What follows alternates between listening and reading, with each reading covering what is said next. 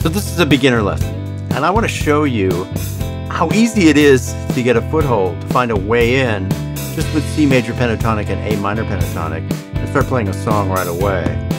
And that's why I have this track running. So here I go.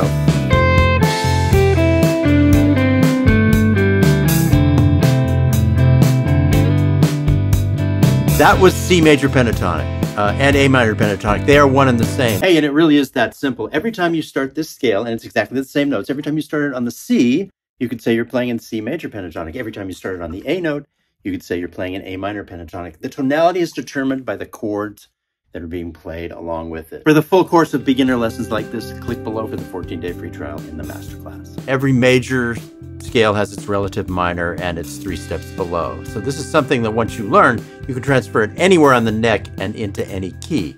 So I'm just walking down and there's only 2 real shapes. Now the 2 shapes I'm talking about, there's a big shape and a little shape, are very natural and intuitive just by virtue of where the hand sits for playing in this key. So your index finger is basically sitting here at fret 5, and then your little finger falls naturally at fret 8, and then your third finger naturally falls at fret 7. So the big shape starts at 8 and drops to 5. We do it on the next string. And now we do the little shape 3 times in a row, starting at 7 to 5. And then lastly, the big shape again from 8 to 5. That's it. I'll walk through it slowly.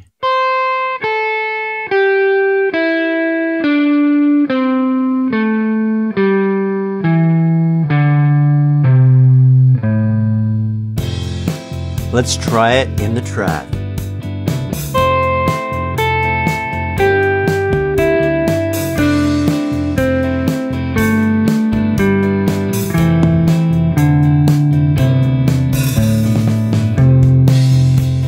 Now I came back up and finished with my little finger on the C note. That's a bit of a challenge. You have to drop your wrist like that. Generally, I like to have my hand cupped around the neck like this with the thumb hanging over.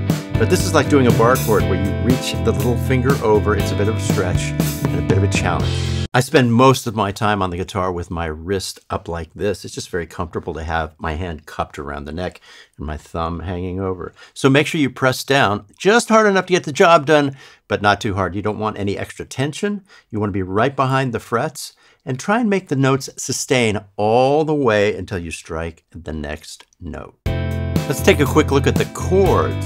It's an F major 7, and I take this shape and then I just slide it up and down. So once you grab this shape, if you can just hold it and move it up and down, you're there. So I'm taking my index finger on the 1st fret, second finger 2nd fret, third finger 3rd fret, and I just slide it up and down. Here we go.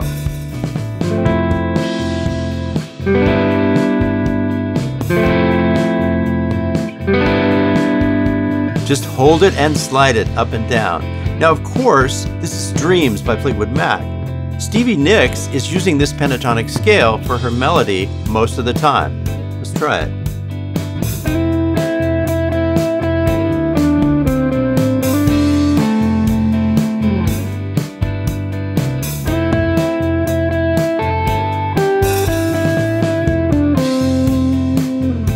So it's like you could throw a stone in any direction, and no matter where you throw it, you're going to hit a melody with this C major pentatonic and A minor pentatonic scale over these chords.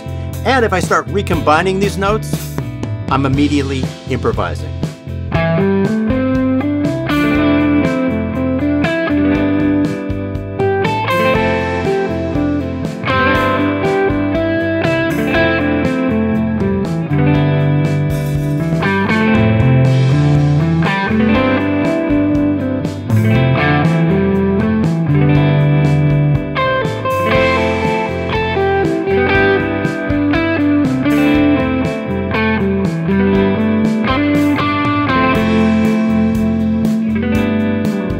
So the beginner's course in the Masterclass is already up to over 100 videos. And we start at the very, very beginning.